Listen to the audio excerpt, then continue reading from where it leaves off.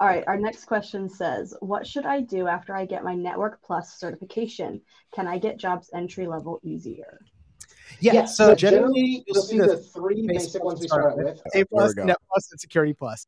A plus qualifies you to basically be a basic help desk technician or a field service person. So if my computer's hard drive fails or my monitor goes bad, you'd come out and fix that for me in a corporate setting. That's A plus. Or I need you to install some new software, reset my password, that kind of stuff. Network Plus takes it up a level and you start looking at the network as a whole. So we're talking routers, switches, and cabling. Most Network Plus technicians are really focused mostly on the network cabling and the infrastructure, and a little bit of switches, not nearly as much routing. Generally, you'll go into CCNA if you're going to be a router or switch technician, which is Cisco CCNA, which Demario actually does have, because he used to be a router and switch technician. And then the third thing you go into is Security Plus, where you start looking at the security of the network and the devices, right? And so we go from hardware and software to networking to the security layer, and then we go into all the other cybersecurity stuff. So with a Network Plus, can you get a job? Yes. What kind of job would you probably get? Generally, I see a lot of people coming out of Network Plus with things like cable technicians, running infrastructure plants, which is all the cabling and wiring, whether it's fiber or copper throughout a building. For instance, when we moved into the new office that I'm standing in right now, even though I'm a network guy, I actually hired a company to come out and run the network for us, because we realized that for me to do it, it would take a week. And for them to do it, it took a day with 10 people. And it was just a lot faster and less expensive time-wise to have them do that.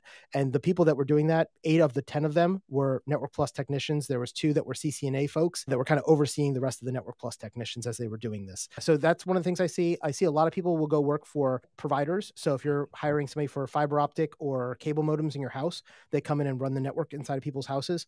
That I see a lot of people doing that as network technicians, or small office, medium-sized offices, worrying about installation of the plants and supporting those plants, the network cabling plants. So that's kind of usually what I see. You probably won't stop with Network Plus. If you decide you like the network area, I would recommend going into CCNA next, your Cisco Certified Network Administrator.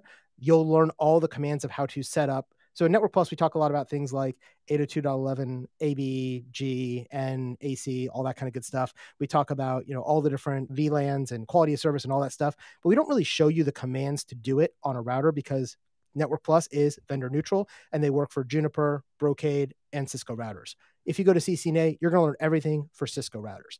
And so you will actually go into the devices and do things on a Cisco router as part of your exam. And so you will become a much better network technician if you're going to go to CCNA, if you're going to stay in that lane. Or if you just got this as your stepping stone because you want to go into cybersecurity or IT management and servers at large, then you get your Network Plus, move into Security Plus, and then you'll go into one of those domain type jobs instead. So it really depends on where you want your career to go.